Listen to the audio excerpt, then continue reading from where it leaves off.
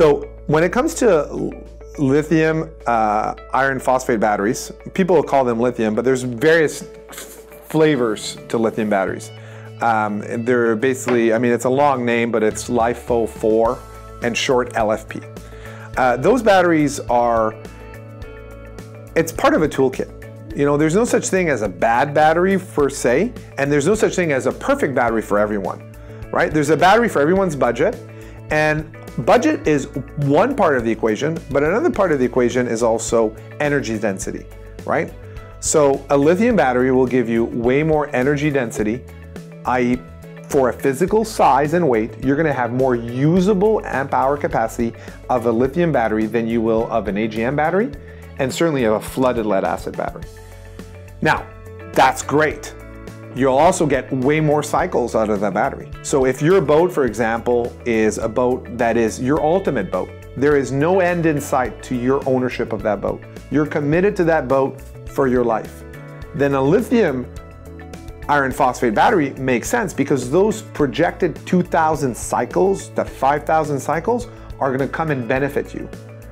But you've got to remember, you're paying that cost up front. So you need to make sure that all these improvements that you're gonna do on your boat are gonna benefit you. So generally what I use as a way to qualify an owner is to say to them, you know, what's your projection? Is this your last boat? Are you gonna be on this boat for a long time? If you are, it makes the money component less important because they see a longer ROI, return on their investment. So that would be one, is how long are you gonna own the boat, because those cycles are gonna come in handy.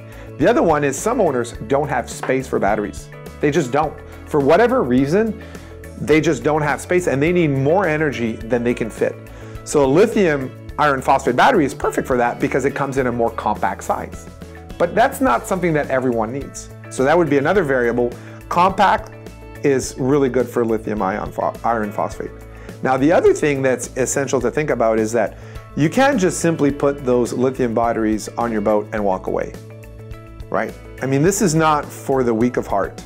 If you want lithium and it's the right battery for you because of various reasons, you're gonna need to end up making sure that your chargers, your alternators, and everything else on the boat is tailored to be able to handle that.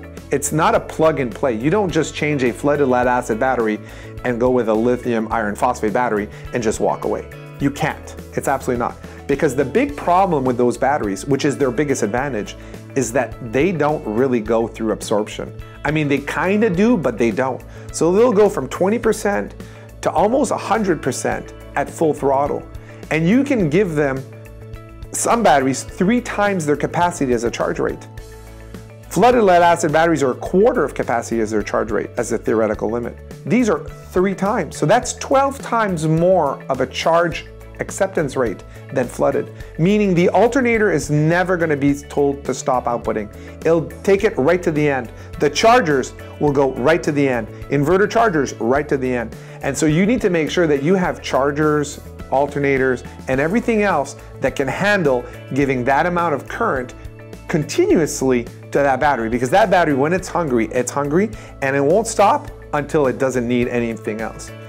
So those are kind of the variables that you need to consider when you're making a decision if you're going to go with those lithium iron phosphate batteries.